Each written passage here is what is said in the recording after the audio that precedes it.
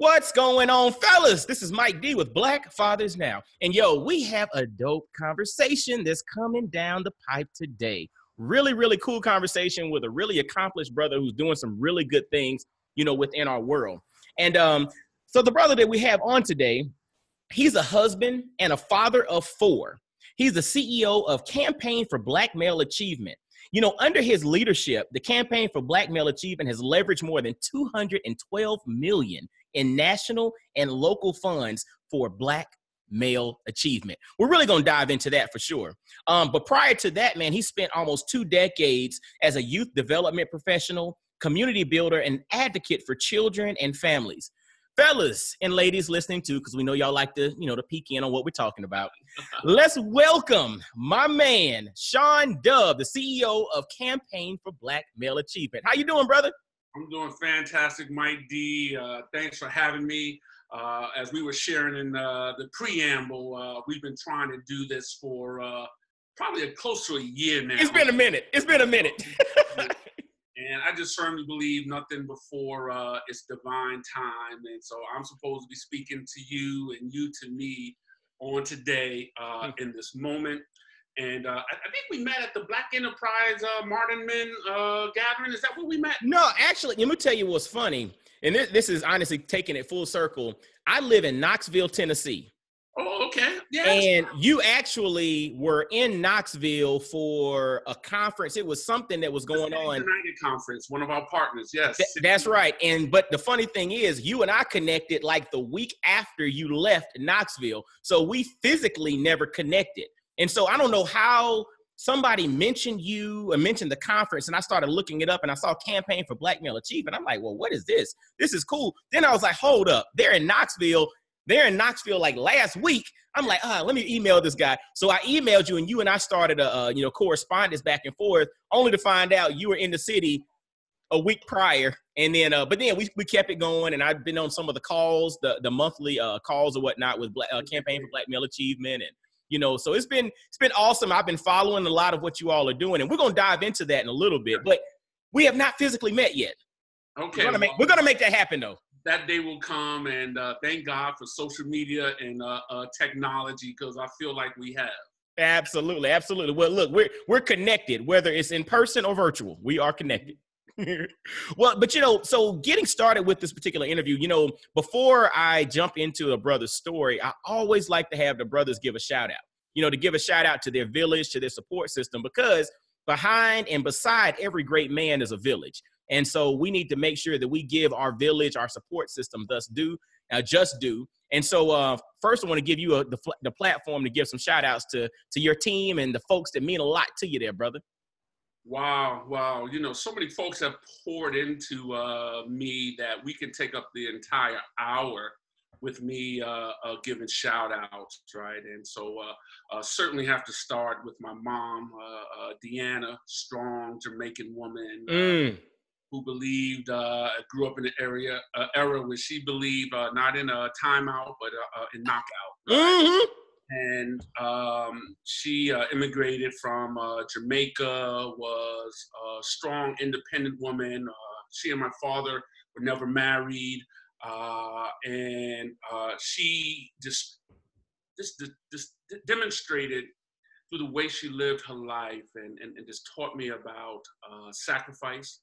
She taught me about resiliency. She taught me about making a way when there was no way, but also about enjoying life, and she exposed me to so much. And so she is right now living her best retired life in South Florida. Wow. I got to thank certainly my wife, Desiree, my divine mate. And quite frankly, and I love the transparent conversation we were having in Absolutely. the beginning. And this is my second marriage, right? Mm-hmm. My first marriage, 7 years, married my college sweetheart, and, learned the lesson of, you're making a decision with your head and not with your heart. Mm-hmm. And when I got out of that marriage, I was a madman, crazy man. I just want to say my nickname back in the day was the Love Dove. Oh, wow. Well, look, hold on, the Love Dove. You can run with that. And wholeheartedly believe that God said, I got plans for this brother, but if he continues in the behavior in the way that he is living, he's not going to make it, right? So I want to give him, in one woman, his wife, the eventual mother of his children, and his mistress, right? And so over the last 25 years, and, quite frankly, did not think that monogamy was possible, right? And nothing that I'm bragging. I'm counting that just like I'm counting my clean time, right? Part of my story, I have going on 30 years of recovery, September 1st, clean from drinking and drugging, but certainly have to thank my wife. And, we've been together 25 years, and she reminds me all the time. She said, the reason for our longevity is because of her, right? Oh, wow. Not because of you, right? Shout out to my 4 children, Nia, Maya, Cameron, and Caleb, that has, brought me to this conversation with you in Black fatherhood. They've taught me so much, right? It has been the most rewarding experience and challenging and learning and growthful experience. And it continues, right? It never ends. And then I just have a host of mentors and, folks like Reverend Alfonso Wyatt and Jeff Canada and Susan Taylor, and I can go on and on. There's one sister, Terry Williams, you may know, who's the author of Black Pain, right? And really began to address the mental health challenges in the Black community, right? I remember 2 things I want to lift up Terry Williams that she said to me over the years. And one, and I used to run a youth newspaper in Harlem when I was working at the Harlem Children's Zone, and I had her come to speak to my students, my writers and advertisers. And, sometimes someone is telling a story and you think they're telling it for someone else, but it boomerangs and it hits you. She said something to the young folks in the room, and she said, if you are not walking out the house most days and you don't have butterflies in your stomach because of what God is calling you to do and the leadership challenge that you are called to do, you are living a pathetic life, right? I thought it was like, gosh, she's being hard on the kids, right? But that's true, right? And so she said that, and that stuck with me. And one thing she also said is that what you think is your curse could be your calling in disguise. Whoa. Park that. Say that. What you think could be your curse. Well, what you think is your curse could be your calling in disguise. And that's a synopsis of my life, right? I've had adversity and advances and the issue of perspective, right, and how you look at things. And so, and want to lift up the team of the Campaign for Black Male Achievement, and we got thousands of leaders across the nation that support us and lead this work. We're just a catalyst in this movement of Black male achievement. And there are a host, and we're talking about fatherhood, brothers like Kenneth Braswell at Father's Week, Joe Jones, Center for Urban Families. And there's so many, right? Once you start listing folks, people listen, oh, you didn't mention me, right? I'm going to say charge it to my head and not my heart. But I have been blessed immeasurably with having some amazing people in my life, right? Both as mentors, as mentees, people that have seen things in me that I have not seen in myself before. I saw them in myself, and many times it was just a word. The right word at the right time can have a transformational impact, right? And so, I can go on and on, but certainly at the top of that list, my mother, my wife, my family, Reverend Alfonso Wyatt and Jeff Canada, right, are amazing mentors, and guys like the late Richard Murphy and a John Simon, who ran a youth program that when I was 12, 13 years old, and I thought I wanted to sell loose joints on the corner of 80th Street and Amsterdam Avenue in Manhattan, and, you know, catchy slogans, pass me by, you won't get high. And I didn't have to be doing that, but 2 blocks away was a youth program, and they had a basketball team and basketball tryouts. Got involved there, changed my life, or the trajectory of my life. And, you know, 12 years after that, I was the executive director, 12, 14 years of that youth program. Wow. And so, and Jeff Canada also, who is the founder of the Harlem Children's Zone, right? And so, yes, as you said in opening and reading my bio, and I think, you know, sometimes it's important for us to hear our bio, because we're in the midst of our work and there's a voice in our heads, and this happens a lot as a father.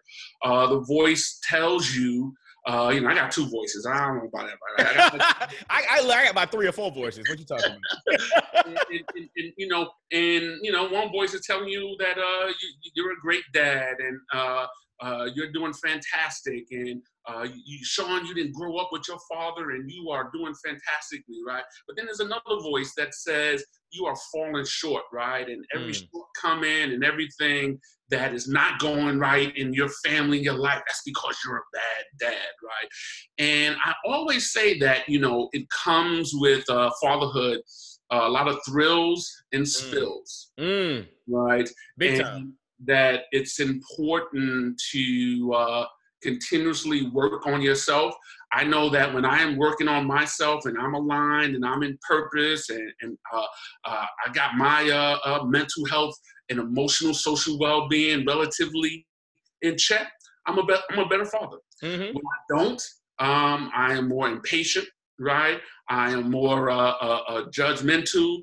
I am, when, you know, my children do something that reminds me of my shortcomings, right?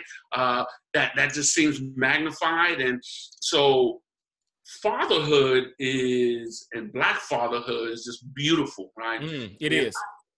I'm grateful that I have grown up in an era that we've seen a transformation, particularly with Black men, in our ability to tell each other that we love each other, to drop the mask, and to be able to say, I'm scared, I'm hurting. I had separate conversations with my father-in-law, my late father-in-law, who died of cancer back in 2004. My biological dad, who I never lived with, he eventually got married and left that marriage. But in separate conversations, they used the same terminology of how they were feeling when they left their families, right? And it was like really surreal, eerie that they, in separate conversation, they both described it as they felt the walls closing in and they left, right? And they grew up in an era as Black men, you had to say, I got this. I'm strong. I can't let another brother see me weak. I can't go to somebody else and say, look, I'm struggling in this marriage. I'm struggling as a father, and I need help, right? And so they just left.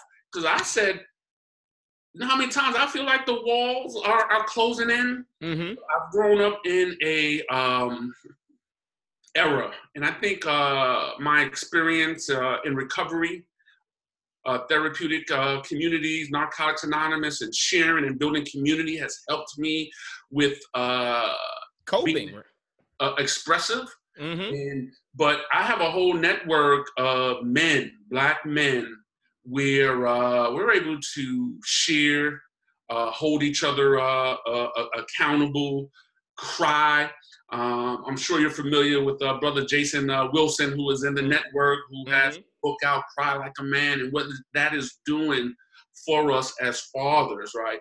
And so I just think that, and I don't even know how I got down this thread when I was talking about my father, and father-in-law, but just being grateful that I'm in this era where we have a Mike Dorsey that has a podcast, Black Fathers Now, right? Part of one of the mantras of the campaign for Black male achievement is we got to become masters of our own media, right? Yes. And so I know, because I've published, I've done what you're doing, publications. One of my publications was called Proud Papa for African American fathers. The consistency of doing that, right? What you are doing, showing up for the interviews. Will people listen? You don't know, but you're being consistent and you're putting it out there, and that there's one person that may listen to one of your episodes. It might not be the latest, might not be this one. It might be an episode that you might say that, God, that was a bomb. And someone hears something and it literally saves their life, right? Can I tell you the thing that you're just saying, and this is what I want the brothers to really pay attention to, is the fact that it's not about the width, it's about the depth, right? Because the thing is, we all want to go wide, right? We all want to spread out and touch millions and millions of people, but you don't realize you have the ability to impact millions of lives with one person. I was listening to, actually it was on a previous interview that I did not long ago, and a guy quoted Tupac. And he said a line from Tupac, and I might be throwing it off a little bit, but he said that Tupac stated that I might not be the brother who can do it, but I might be inspiring the one who can. That's right. You stop and you think about that. And the other part of it is this: if you can go deep with one individual and you change that individual's life, their family changes. So that means you've changed a family for generations to come just by impacting one person. Yes. Right. And what you just said also about the notion of you don't know who's going to listen and what things fall on. And basically, as a speaker and as a person who presents information, the only thing that I can control is what I put out there. I really can't control how people take it. Right. But I will tell you this. It is a beautiful thing when you go online and you start looking at your data and you realize that there has not been one day since I've dropped a podcast that somebody has not downloaded it at least once. I mean, it's amazing to think about that. Every day since this thing has been going on, somebody has listened to something as it pertains to Black Fathers Now. So to your point, it's not about the numbers, it's about the impact. And if you can impact one person, that one person, you might not be the one who changes the world, but you could be talking to that person who can. You could be inspiring that person who can. And brother, thank you for that. The power of story. And I know that you're interviewing me, but I had to ask you, what inspired you to start this platform, this medium of Black Fathers Now? Wow. That is a really great question, man. I'm going to tell you, I was doing, before Black Fathers Now launched, I did a podcast called The Fit Urban Life Show. And so I did 122 episodes of The Fit Urban Life Show. But as we got towards the end of it, you know, it just really, I just didn't feel the fire with the Fit Urban Life Show. So long story short, I shut it down for a few months and was just kind of doing a lot of reevaluation of, you know, where I was, what direction I was going in. And one thing, as ideas were popping, one thing really kept coming to the forefront, and it was fatherhood, right? It was fatherhood. Everything that I was doing literally kind of revolved back to this whole concept of fatherhood. And on a personal level, you know, I was fortunate to grow up with, you know, my father, and I've had grandfathers and uncles and people in my life. But I also grew up, and when you mentioned the whole notion of addiction, you know, I also grew up in a household in which, you know, my father struggled with the disease of addiction. So I saw, you know, a great person, but then I also saw how, you know, the disease of addiction can take that great person and change who they are. And so being the kid in that particular scenario, you know, I saw a lot of what I did not want to be. And so for me, thinking about it from that perspective, as I became a husband and as I became a father, you know, I always thought back to that feeling of what I didn't want my kids or my wife to feel at times. And so to that point, it made me also want to, you know, pour into brothers because, you know, I've also been blessed to have mentors and leaders and coaches and uncles and, you know, and my father and I have a great relationship, you know, to this day, and I had grandfathers. I had all of these strong men around me, and they were able to pour into me. And I was like, you know, this whole concept of it takes a village to raise a child is extremely important. But the thing is, we don't technically live in villages anymore, but we have technology. So why not take technology and bring that village to the brothers? Hence the tagline of Black Fathers Now, bringing the village to the brothers. And so honestly, I just opened up my network and started contacting brothers and asked them to share their stories as it pertains to fatherhood. And what's interesting, some of the brothers that I've interviewed aren't fathers, but they have some level of insight and wisdom that Black men can take and apply to their life. And so the title Black Fathers Now is about bringing insight and information and wisdom to the brothers that they can take and apply to their life right now. So it's not about just theory, it's about action. And, you know, I have I mentioned one of my mentors, Reverend Alfonso Wyatt, right? Mm-hmm. He does not have any biological children, but he has mentored and fathered hundreds, if not thousands, generationally, right? Wow. And so you can be a biological father and not be loving, protective, and prayerful, and prophetic, and speaking into your children's lives. And you can not necessarily be the biological, or have biological children, but you can father. And I think that we have to elevate that more. And, you know, you said the village does not technically exist in the way I think that the African proverb arose, but there is community. Absolutely. There is networks, and our ability to be connected to one another and to pour into each other. And so much of it is telling our stories. Yes. Right? Yes. It's yes. telling our stories. And I think that what's really important, like, so I am uber transparent with my children. So they have, they know the good and they see the bad. And plus, when you're living with someone, you know. You can't hide. Yep. You can run, but you can't hide. You can't hide that anyway, right? And so, yes, people know the story of me and the campaign for Black Male Achievement and what we have managed to do. But people also know that, you know, when I was a 24-year executive director of the organization that I grew up in, the Dome Project, I had to make a most pivotal decision in my life. This is way before fatherhood, right? To surrender and go into recovery, right? And it mentioned, and I respect that you said the disease of addiction, right? Yes. And why this conversation around fatherhood is really important, and particularly for men that have not grown up with a close, in proximity example, right? Whether in the home or in constant relationship of what a responsible, sober man and father, and how that person shows up. This could be real fearful. Mm-hmm. It could be real fearful. And I had someone tell me, this guy ran a therapeutic community.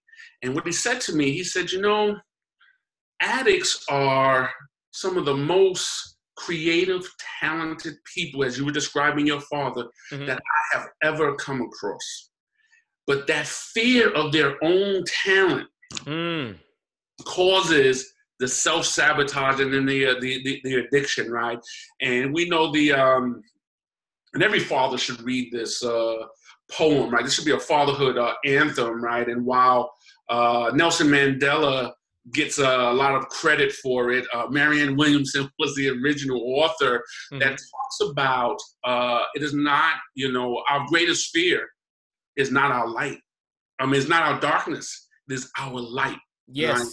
Yes. And as fathers, we need to be in community so that we can help each other grow into our light, right? And grow into our light. And so that's why I really appreciate what you're doing. And when you talk about Black fathers, I think a transformational moment for me in my career was when I launched back in 2006, this news magazine called Proud Papa for African American fathers, and there was a genesis story around that, right? And at the time, I was the vice president of a national mentoring organization, and I'm sure you've experienced this. You come home for the weekend, and you got one foot in the previous week, and all that went down, and you didn't do, and you're focusing on that. The other foot is in the next week coming up, what you have to do, and you're not present, right? Yes. And I remember this weekend when that's where I was, and I was impatient, and you talk about, crying over spilled milk, literally crying over spilled milk as a dad, right? The spills and the thrills. And, at the time, my oldest daughter and I, we would periodically give each other notes, right? And, in her lunchbox, she would do a note, or I would give her a note, and she would leave me a note and on my desk. And I remember hopping on the commuter train that Monday morning, like feeling like a horrible dad, right? And feeling like, God, I'm stumbling through the dark, man. I don't know what I'm doing, right? And so I'm on New Jersey Transit, and I go into my bag to do work, right? And I pull out this note, right? And there's this note from Nia that says, you're a great dad, Shawn. She didn't say Shawn, she was great. Although my firstborn son, I have twin boys, Cameron, there was a period there he was into calling me Shawn, right? Back in the day, that was like you be fetching your lips, but that's a whole nother story. Different story. And so there was this note, and she was like, talked about how great a dad I was, and all the kids at my school would love to have you as their dad. And here I am, Monday morning, commuting to work. I'm like crying, right? And you know that when you're commuting, you're in the same car, you see the same passengers and commuters, and folks looking at me like, man, this brother needs another job, because he crying on the way to work. But I was crying because what it exposed for me was that I needed help, right? And I think that one of the things I've been gifted to do, that when I am in pain, it blossoms my purpose, right? And I get creative, and I create stuff, right?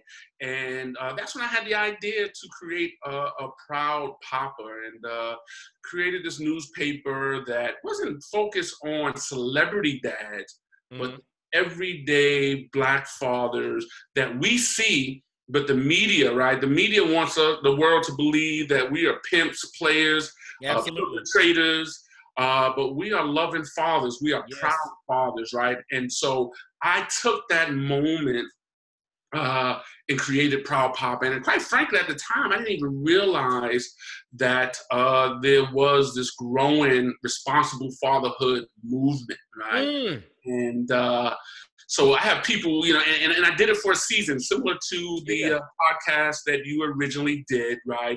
And it was for a purpose. It was for a season. People still keep asking me, when is Proud Papa going to come back? The middle pull-out pages were youth voices, and it was called Middle Passage Press. And it was able to, and I still have people today that I love providing what you're doing, a platform for others' voices, for other stories, right? And so that was the story of a Proud Papa. And I've just seen over the years so much across the nation that, particularly for Black fathers, a vehicle for us to voice our victories, our defeats, right? All of it. Because you got to tell the whole story. Let me tell you, when one of my speaking topics is this concept called double down on you, right? And when I start talking about it, one of the things that I use to give the story is I talk about a puzzle, right? Each and every one of us is basically a big 500-piece jigsaw puzzle. And so when you look at that jigsaw puzzle, there's some good pieces. There's some pieces that aren't so good. There are pieces that you put out front, but then there are pieces that you try to hide. But the thing about a puzzle is that puzzle is not complete until all those pieces are there. right? But there's another caveat to that. If I hand you one piece to a 500-piece puzzle, you can't define what that puzzle is going to look like by looking at one piece. Most of us take one piece to our 500-piece jigsaw puzzle and we lead with that and that alone, but we're not telling the whole story. And so when people take a step back and think about themselves, when you start to look in the mirror and realize you're this jigsaw puzzle with some good stuff, some bad stuff, some stuff that you're embarrassed about, stuff that you want to hide, but then there's stuff that you want to shine, you want everybody to see. But all of those are pieces of you. Not one of them defines you entirely, but you also are incomplete without all of those pieces being in place. But we have to come to grips with all of that so that we can be that holistic person and walk forth with the power that we've been ordained to walk in. That's good. That's good, because we're both. And one of the things I always say is that we are infinitely more favored than we are flawed. Yes. We're both, right? But how you show up depends on what you focus on the most, right? Hold on. How you, because I'm going to tell you, I came across a quote that you dropped on social media not long ago, and it applies directly to this. And it was a quote that you left from Robert Smith's Morehouse Commencement. You stated, you dropped one and you said, between your doubt and your destiny lies your action. And that's from Robert Smith from his Morehouse Commencement. With everything that you've been saying, everything that you're talking about in regards to, even when Nelson Mandela was mentioning the notion of we fear our light, not our darkness. What you just mentioned kind of falls in line with that. Between your doubt and your destiny lies your action. Talk to us a little bit about that, because that's something that you put out there in regards to something going on with Campaign for Black Male Achievement. Sure, right. And what I love about that quote, right? So the $40 million was really important, right? Yes. Transformational, right? But everybody is not going to get that $40 million, right? That was for the 2019 graduates, right? But everyone can take that quote, right? And the full quote, the other part of the quote was, first he said, between your doubt and your destiny, and the fact, admitting that there is doubt, right? Sometimes we try to fake like we're going around like there is no doubt, Puzzle pieces. I don't see it, right? So puzzle pieces. So it's your action, right? And so you got to do something, take that first step. And then the second part of the quote was that between our community and the American dream lies your leadership, right? And that resonated with me because one of our core mission mantras of the Campaign for Black Male Achievement, since we're doing this visual, this 10-year anniversary impact report, is that I always, whenever I get an opportunity to share, is I say, there is no cavalry coming to save the day in our communities, right? That we are the iconic leaders that we have been waiting for. The curators of the change we're seeking to see, right? And that we all have, no matter what your story is, right? We have something in us that can be contributed to our greater good. But it will never happen in a vacuum, right? It will never happen. It happens like when Shawn Dove and Mike Dorsey connect, right? Absolutely. And I bring my greatest good and my favor, and I connected with your greatest good and your favor. And we also acknowledge our flaws. Yes. Some of the parts are greater than the whole, right? Synergy. It's a synergy, right? And this momentum. And so much of what we've done over the last 11 years for the Campaign for Black Male Achievement, right? And this isn't new work, right? This is 400 years work, right? Yes. I in the campaign too often get credit where it's not due. We were, and I was in the right place at the right time with the right partners, with the right leadership to catalyze this present day moment, right? But this is 400-year work, right? And it's really about building community. It's really about creating spaces where we can collaborate, right? And that's why it's so important, like these fatherhood groups coming around the table in a circle of trust, or even having that one person, that one other dad that I can't tell this, what I'm going through, to anybody else, but I can let him know, right? Because I trust him. And he's been through this. And I can share, right? Because in recovery, they say you're only as sick as your secrets, right? And so wow. the power of relationship is phenomenal. We have certainly put a great deal of resources on the ground.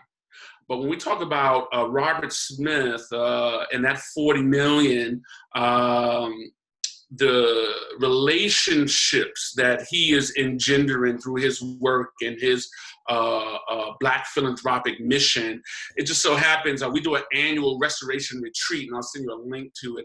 Last year was the first year on his property in Lincoln Hills. We're going to be in Colorado. We're going to be there next week, where he opens up the space.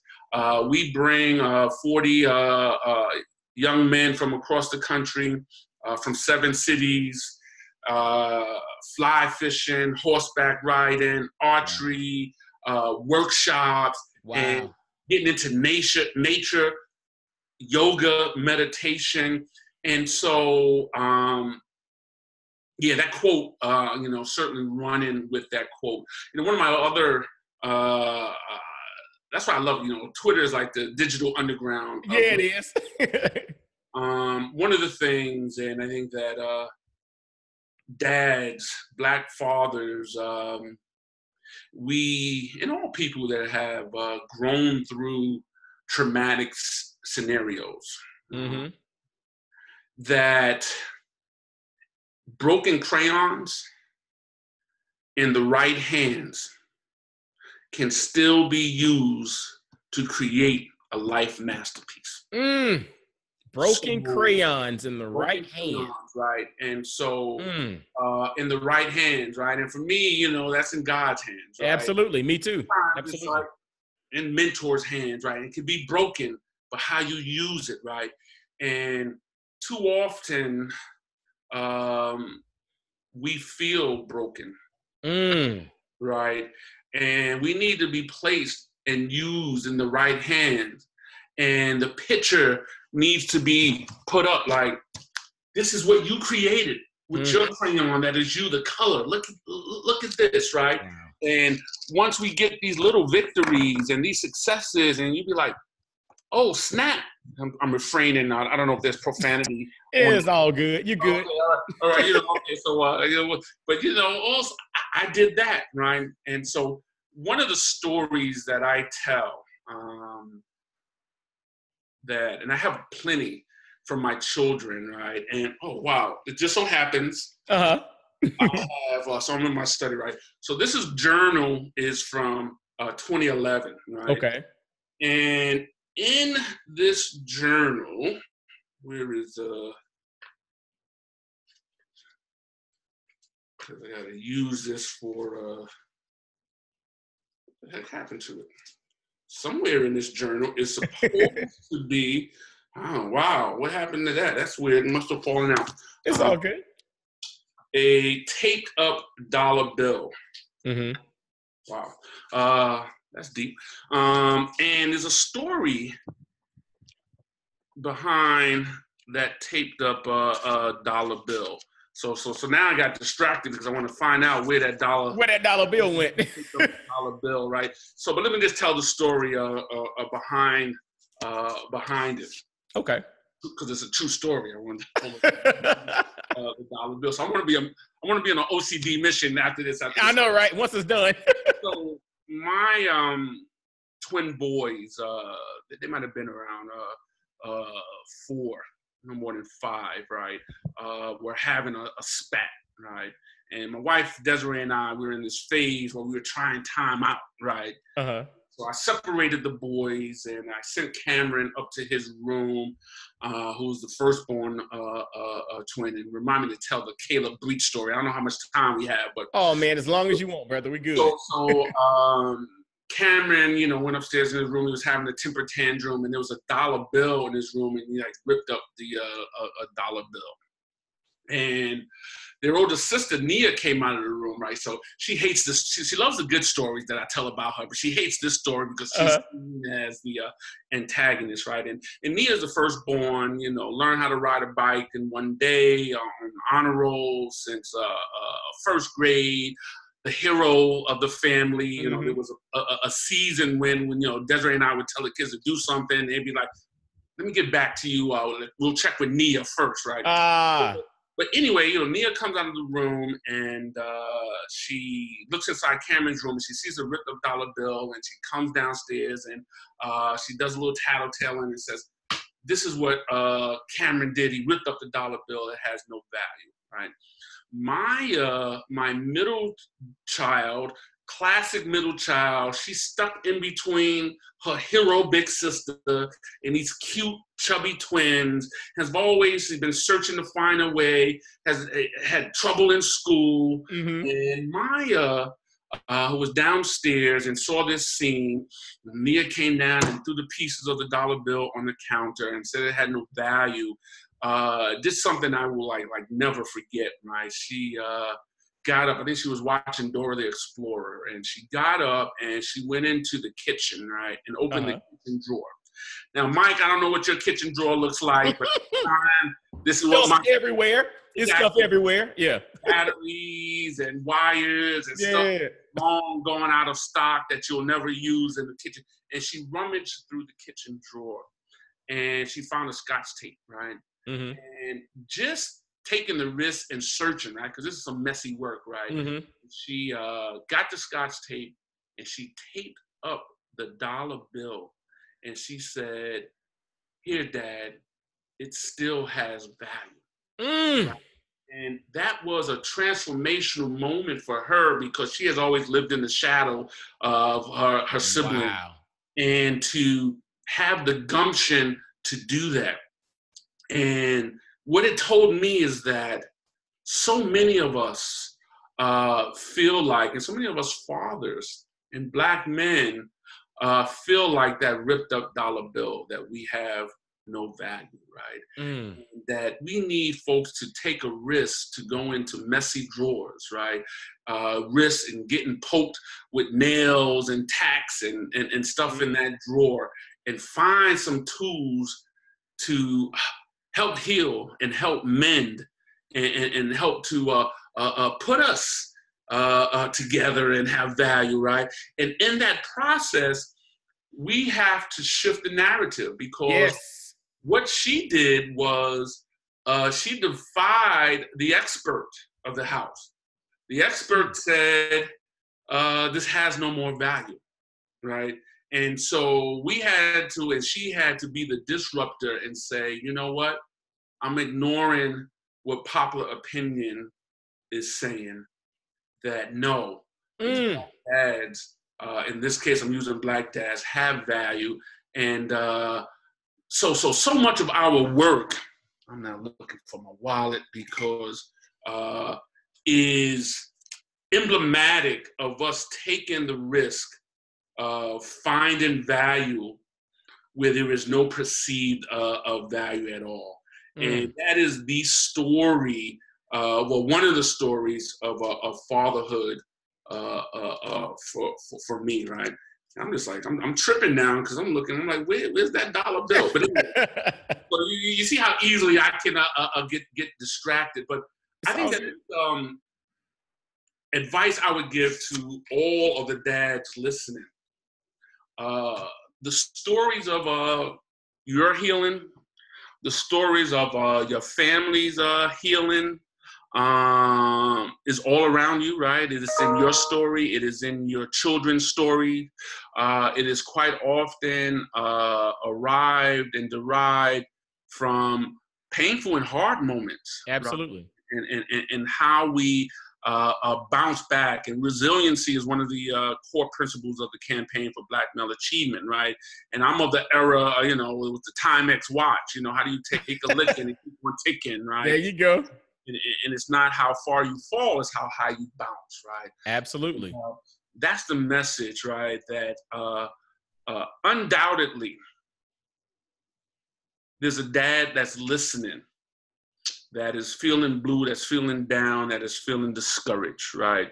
For whatever reason, right? Maybe relationship, maybe job, it may be a child struggling, right? And, sometimes I was reminded last week, when your children struggle, you can't take all of the responsibility. Just like when they succeed, you can't take all the credit. Amen. Right? You need to balance that. But there's a dad listening that needs to hear that in your pain and in this moment, if you keep going through the process, don't quit, right? There's purpose in it, and tell the story, right? And even as mentors, right? We folks need to hear our story of struggle just as much as they need to hear our struggle of success, right? And so I'm going to stop there because I feel like I've been on a rambling rant for. It's been good. It's been good, but I'm gonna tell you, man, like everything that you're saying, I love it. Usually I'm the talker, like I'm naturally the talker. And so when I have a brother who has a story, who has something to say, I'm just here to listen. And, I'm here to present to the Black Fathers Now family, different perspectives, but a brother who has a story, who has some insight. And, you mentioned the whole concept of storytelling. And, for so long, there were gatekeepers to the media. Right? There were gatekeepers to getting your story put out there. There were gatekeepers to allowing your story to get told. And we had to know this person, to know that person, and get behind this one and have this relationship and pay this one just to get the opportunity to tell your story. And even then it was vetted, it was edited, it was whitewashed, it was, sanitized down to the notion of you almost don't even recognize it. But now in 2019, we have the ability to tell our stories and go directly to the people. And so that's why I'm such a huge proponent of telling stories, of sharing stories. And back to the thing that you mentioned about, interviewing and bringing on other perspectives. It's not just about me. I'm not this Nostradamus, all-knowing, omnipotent figure myself. But I know one thing is that I might not have lived it, but there's somebody who has. There's somebody who's experienced that. There's somebody who brings a different perspective and a different angle to the table that will have the ability to connect with someone listening to this. And as you mentioned before, somebody listening to this needs to know that you are enough. Somebody needs to know that you're going to be all right. Somebody listening to this thing right now that's struggling, that's dealing with, some type of hardship. And guess what? We're all dealing with some type of hardship. It might not be visible. It might not be financial, or it might not be a health thing or a relationship thing. Don't be fooled by Instagram. Don't be fooled by Instagram. There are filters, fellas. There are filters. And somebody took that shot that you see 40 times before they got that one picture on Instagram. Don't get it twisted. And so we're all dealing with something. But to that point, by us sharing our stories, and you mentioned the notion of sharing the struggle, the thing is that then humanizes people. What I've come to realize is that nobody connects to perfection. Nobody can connect to perfection because we're not perfect. And it was a title. CeeLo Green had an album years ago, and it was titled CeeLo Green and His Perfect Imperfections. I was like, honestly, that is the most perfect title I have ever heard, because truthfully, that sums me up. And that sums up all of us if we're honest about it. But a lot of times we're not honest. We're looking, practice makes perfect. That's a farce. Nobody's going to be perfect. Practice makes you better, but practice is not going to make you perfect. And the thing is, your connection, your connectivity to other people are your imperfections, because that's what they can see. Nobody can sing like Luther. I mean, I know I can't. And so, so the whole thing is connecting to him. I mean, I like to listen to his music, but I can't connect to it because ain't no way in the world I'm going to sound like it. You know what I'm saying? But the brother who's down there on the corner, who's all off key, I'm like, yo, I can dig that because it's imperfect and I can relate to it. So we have to do a better job of sharing those imperfections, because those are the true perfect moments. Ooh, that's some good stuff right there, right? That's gold. Because what I continue to learn, right, as a father, right, because today is July 9th, 2019, right? I've never been on Father this day, right? This is, every day is training day. Absolutely. No matter how old your kids are, right? Yes. And what I've learned over the years and still continue to learn, right? it's real hard being a father, a parent, and trying to be a perfectionist at the same time. Yes. It's real hard if you are a control freak trying to be, cause stuff gets spilled, toilets get stopped up, Yes. limbs Lord. broken, plans, you're trying to get out, so if you have to be able to create this adaptability and ability to go with the flow, right? Yes. Some days I'm good, and some days, not so much, right? And I do think that what we have to do as fathers is we got to kill that condemning voice. Yes. Yes. That tells us constantly that we are falling short and, we're not doing what we could do, right? Because that voice is on the loop, right? But there's, I was talking about that other voice earlier. We got to focus on the other voice that like, wow, you're doing great, right? Wow, you've come a long way. Yes, you may have fallen, but you've gotten up, right? And we have to, and I'm not, and by no way saying that we should condone bad, poor, detrimental behavior as fathers, right? But I do think that we need to kill that judgmental, condemning voice that we often have, right?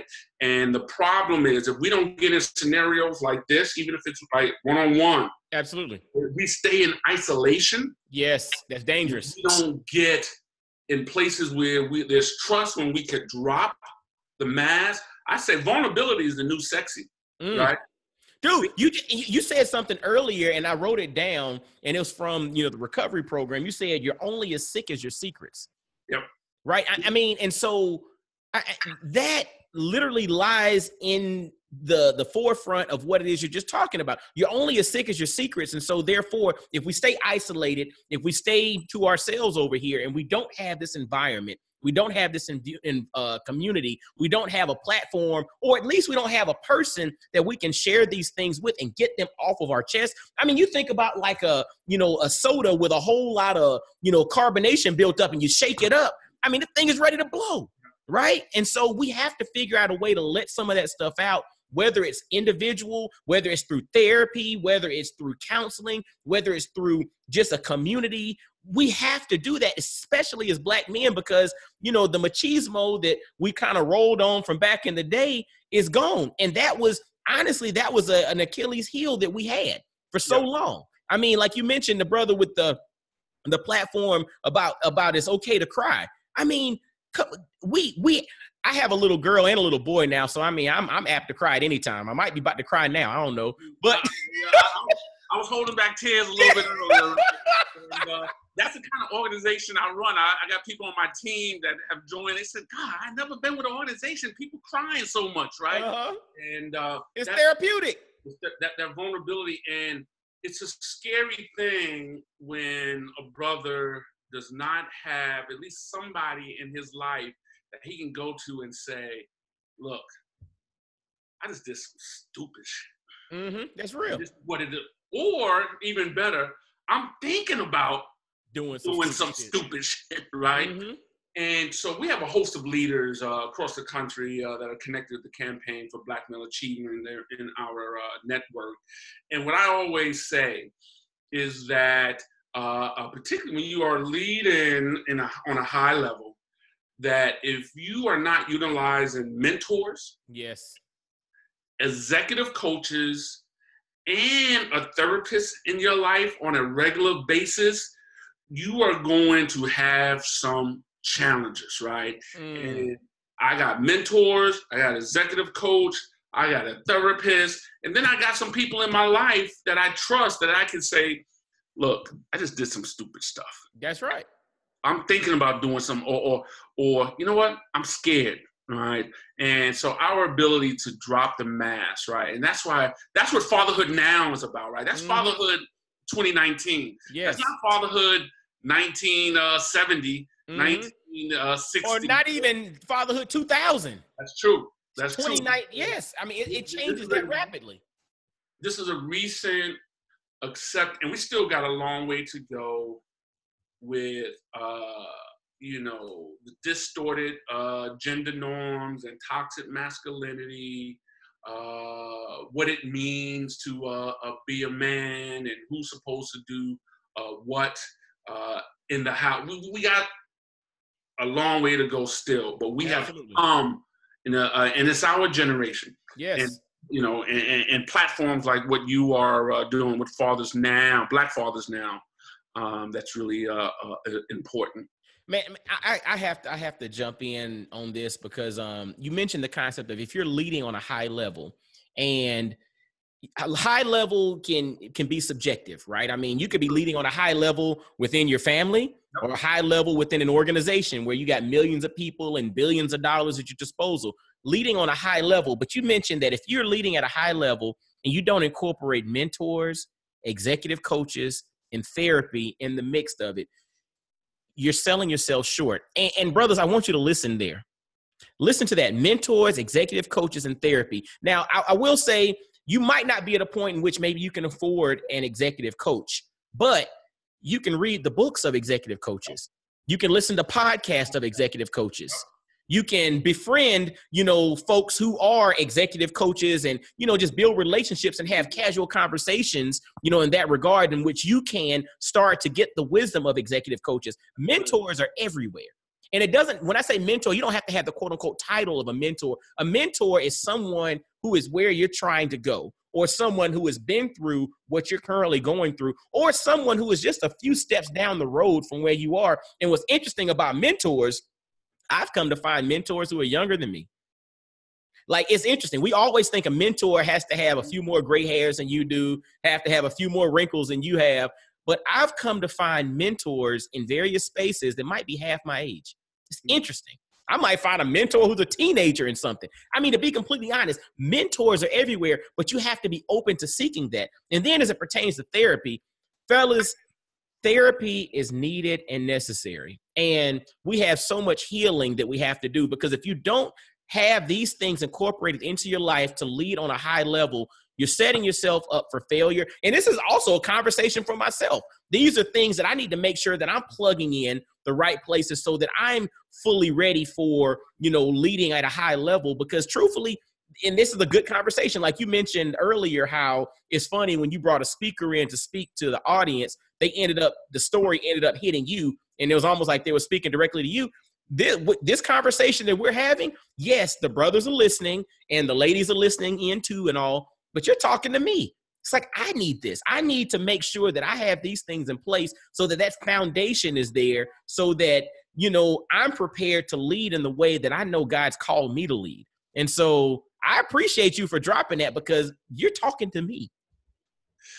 So, wow, there's so much there, right? So one of the things, and I really love the fact that you shared, and for your listening and watching audience, that you have mentors that are younger than you. Mm-hmm.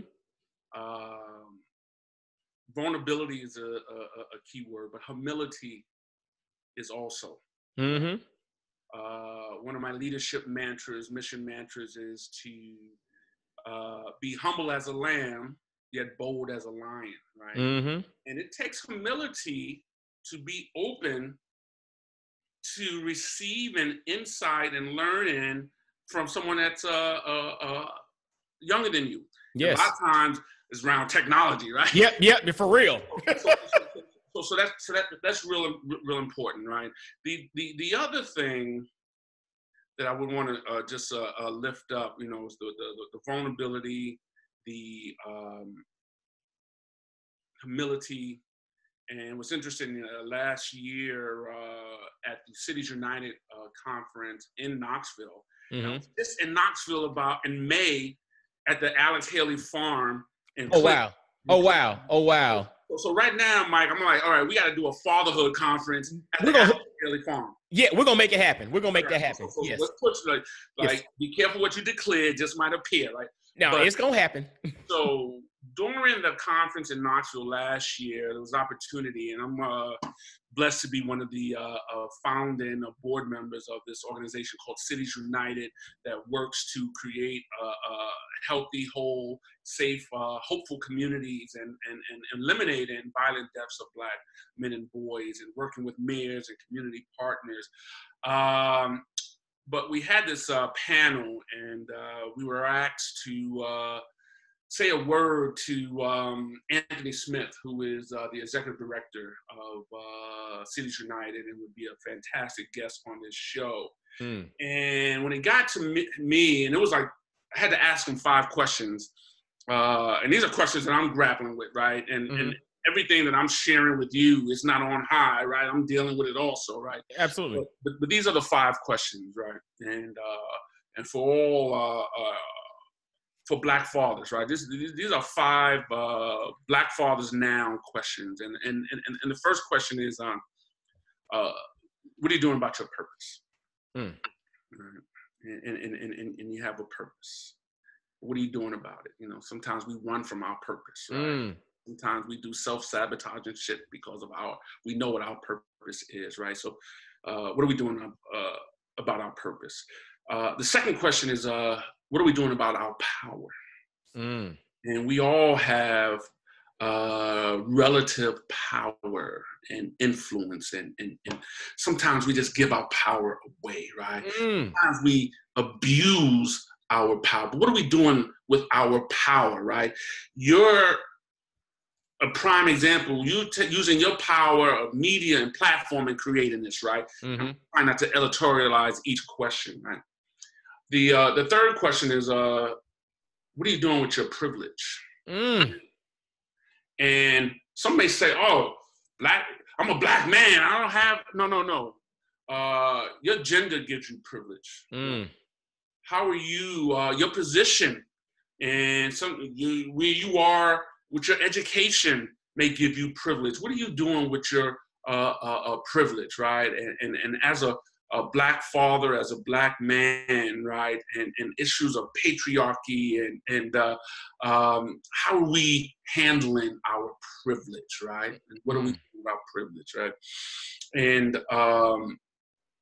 the last 2 questions are, it's kind of like, when you're in the water, in a pool, there's a dip in the pool, you automatically get into the deep end, right? The last 2 questions are deep end questions for all of us, right? And the fourth one is, what are we doing with our pride?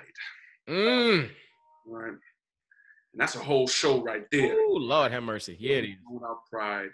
And the last is, and we were talking about this, and the whole issue of getting and asking for help and therapy and all of that is, what are we doing with our pain, right? And how are we healing, right? And how are we transforming our pain into purpose, right?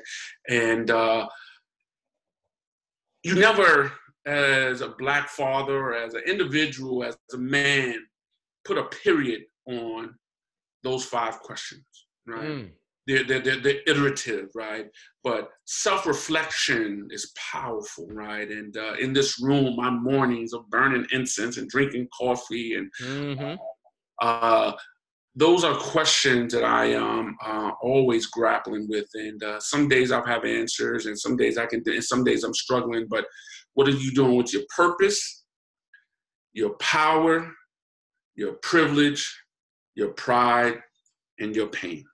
Ooh, fellas, mic drop. If I didn't feel like I was going to break the mic here, I would pick it up and drop it on the ground, because what are you doing with your purpose, your power, your privilege, your pride, and your pain? And honestly, those are rhetorical questions for you to think about in your life. See, we ask questions, and a lot of times people want to quickly give an answer. Fellas, I want y'all to sit there and marinate on this. You probably just need to push pause right now and think about it again. What are you doing with your purpose, your power, your privilege, your pride, and your pain right now? What are you doing with that?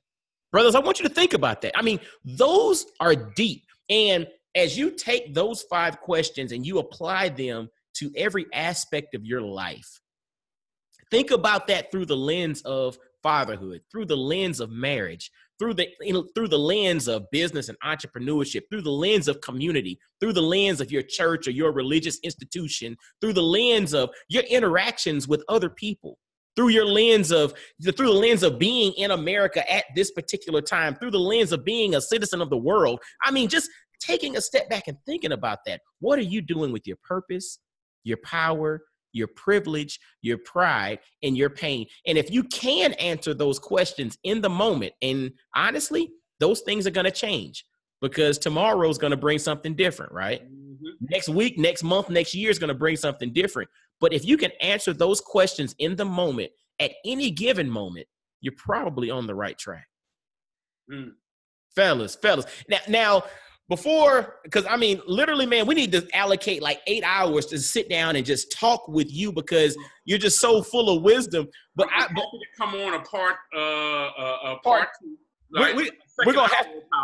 We're going to have to get a second hour of power. But before we get out of here, man, I want you to definitely kind of lay out, kind of give brothers an overview of Campaign for Black Male Achievement, some of the things you all have going on, how the brothers can check you all out, different initiatives, anything that you want to share, and anything else that you want to kind of put out there that you have going on. I want to give you the floor, brother. Well, thank you for that. And I'm just so blessed to lead and be the CEO of the Campaign for Black Male Achievement, which is a national membership network of men and women that are committed to improving the life outcomes of Black men and boys. And CBMA, the Campaign for Black Male Achievement, we exist to ensure that these leaders in organizations, that their work grows, that it sustains, it has impact. And I wanted to say that CBMA was started at the Open Society Foundations back in 2008, and it was supposed to be a 3-year term limited campaign, right? And here we are celebrating 11 years, right? Wow. So, we build community, right? We bring leaders together.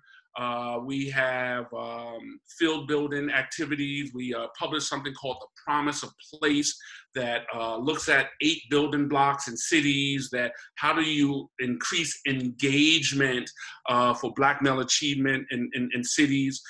We understand that it takes cross-sector leadership, right? That there is not one group, organization, or sector, right? That we bring together folks from community, from the not-for-profit sector, philanthropy, business, and government. And our Promise of Place mantra is that, your promise of place is wherever you decide to take a stand.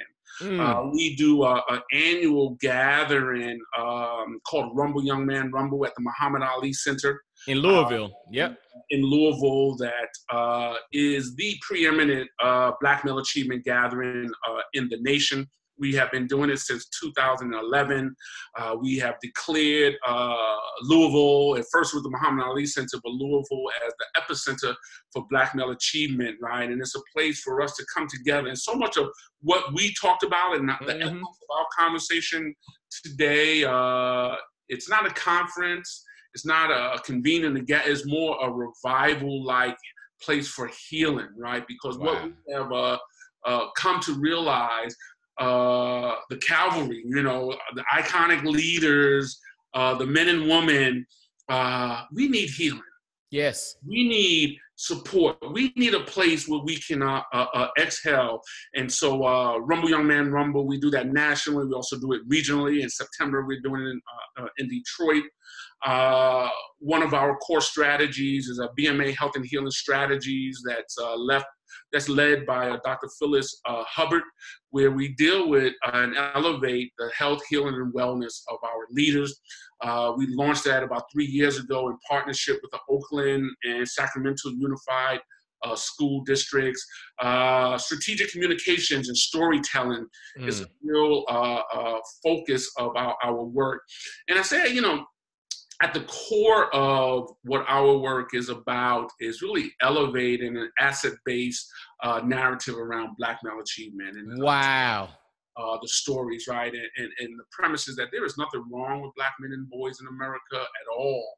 That it is the systems, the structures, the white supremacists, policies, and racism. That's the problem, right? Yes. And not Black men and boys. We also believe in strategic partnerships, right? That there's no one organization that is going to change things. One individual, right? The day of the Lone Ranger, I would venture to say, never existed. So strategic partnerships across sectors. And I would also say that our, theory of change, right? We want to change the outcomes, and we want to move the needle around data. Strong leaders plus strong organizations equals a strong field of Black male achievement. Until we get to that place and continue to get to that place, and we're there. But we got to keep growing and being more effective. We're never going to see the outcomes that we want, right? And we also focus on measuring and promoting what's working, right? What works engine, right? We have a partnership with a website, BMAfunders.org. I encourage your listeners to go there. The website of the Campaign for Black Male Achievement is blackmaleachievement.org. I would encourage all the listeners, men and women, to go to our website. And here's a shortcut. It's cbma.org/join to become a member of the network and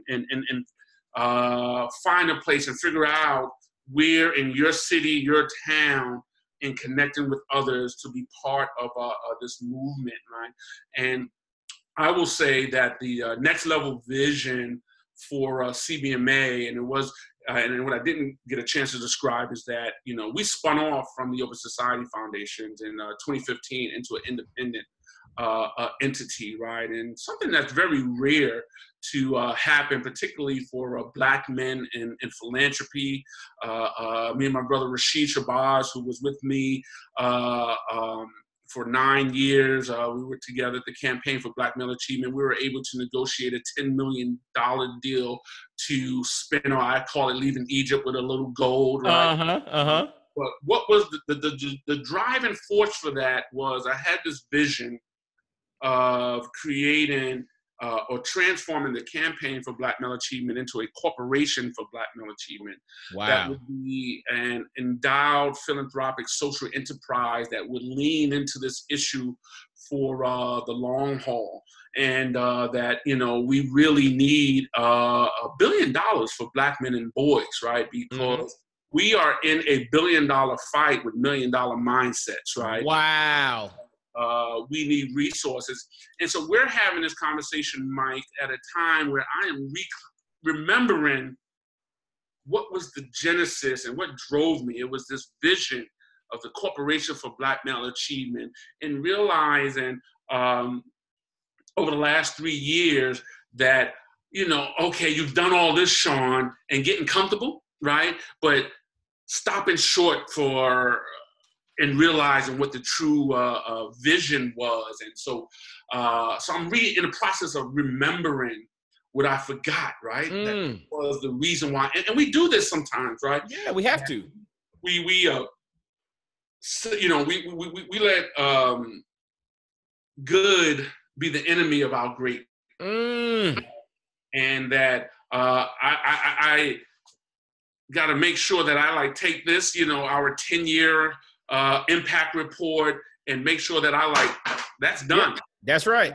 It's what's in store, what's next, and realizing that the vision for the Corporation for Black Male Achievement, and I have to, and I thank you, keep putting myself in positions that I say this out loud. Right? Yes. Because sometimes, so even a spinoff, right? I whispered that to myself for a year, right? We need to spin off. We need a Corporation for Black Male Achievement. And it wasn't until I said it, and I remember the moment that I did it. It was in December of 2011 in Miami. We were at a grantee convening in a closing circle, and we were going around and closing. That's the first time I said it out loud, right? Wow.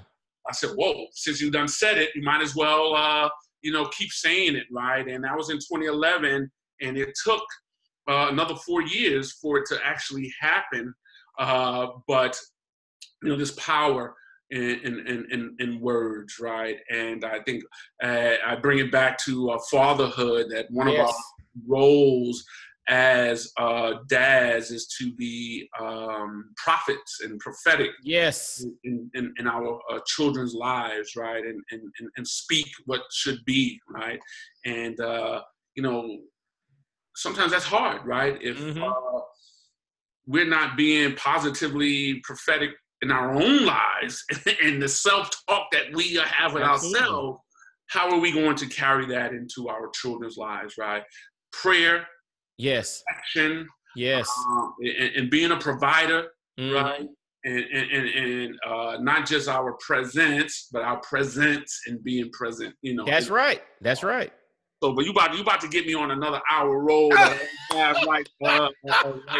But I definitely want to get advanced booking for a round 2, because I have been at speaking engagements where in opportunities they were like, I don't know who invited him, but he ain't coming back again. No, you're coming back to Black Fathers Now, my man. For real. And fellas, I want to make sure that y'all really, really, really check out cbma.org/join and go join Campaign for Black Male Achievement. Visit blackmaleachievement.org, but then also bmafunders.org. Check out all of those things. And then also reach out. If you come across Shawn Dove on social media, reach out to him. Let him know you heard about his story, his journey, some of his ups, some of his downs. Let him know you heard about some of his story here on Black Fathers Now, the podcast. And definitely let me give them the Twitter handle. Okay. So my Twitter handle is Dove Soars, like flying, right? That's Twitter. And Instagram, it's Shawn, SHAWN_Dove, like the bird. And yes, thank you for saying that, brothers. If you heard something that moved you or someone else needs to hear and boomerang, whether it was from me or from Brother Mike, because the host was dropping gem for gem. We going back and forth, brother. That's you right, drop one, I drop one. That's how we roll. And let's share it, right? Let's share it. Yes, sir. Yes, sir. And I thank you, man, for taking time out of your schedule. Like I said, it's been a long time coming, but the best things come to those who wait. I'm a firm believer of that. And this particular conversation is going to help somebody. I got a feeling it's going to help more than just one somebody. It's going to help a lot of somebodies. And I thank you so much for sharing your journey. And, from this point forward, man, go ahead and consider Campaign for Black Male Achievement part of the Black Fathers Now family. So anything that we can do to help push the narrative forward, to help you in anything, any of these, like you mentioned, ideas come and you're ready to run with them, holler at us, man. We're here. We're ready to help you out any way, shape, or form, man. Well, I dropped the one that we can start with, not too far from you. The Black Fathers Now retreat at the Alex Haley Farm in Clinton, Tennessee. Yep, I know exactly what you're talking about. 20 minutes from you, right? Yeah, that's not far at all, man. Not far at all, right? And like you mentioned, there's power in putting it out there. So the Black Fathers Now retreat at the Alex Haley Farm is going to happen. And me and Shawn are going to be in the works on that. So yeah, consider Campaign for Black Male Achievement as a partner, a spiritual partner. Look at here. Hey, y'all heard it here first. We're going to make it happen. I love it. I'm not putting no numbers out there. I'm just saying, I got to find this dollar bill.